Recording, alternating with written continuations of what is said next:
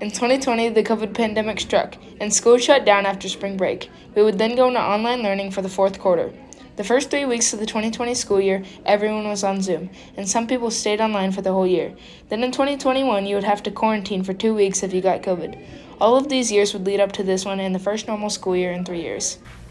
This is the first year I feel like it's normal. I think last year we all thought that was going to be sort of our normal year, and it ended up being, we had a lot of challenges last year as well. Being at home, the shutdown was awful for me. I know some people who loved it, who loved their homebodies, and I'm a homebody, but I also need those interactions with people. This year, I think, has been one of the most positive starts to a school year we've had in the last 3 years. I feel like everybody came kind of excited to be here and ready to learn, and has a really good attitude, a lot of responsibility, a lot less trash getting thrown around. I feel like everybody's sort of handling their business better this year. I think some students probably learn really well online. I would have never been that student. I would have been, playing video games in the background. That would have been me.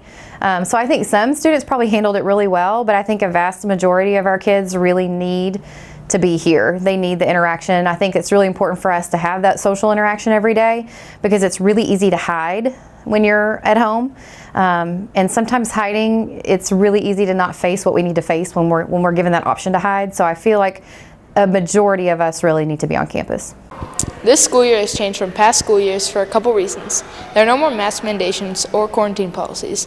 Since there's no more quarantine, you now have stricter policies on absences. If you miss more than 9 days of the school year, you'll have summer school for the remaining days. For WSMS News, this is Ben Reinhard, Evan Novotny, and Tyler Scarborough reporting.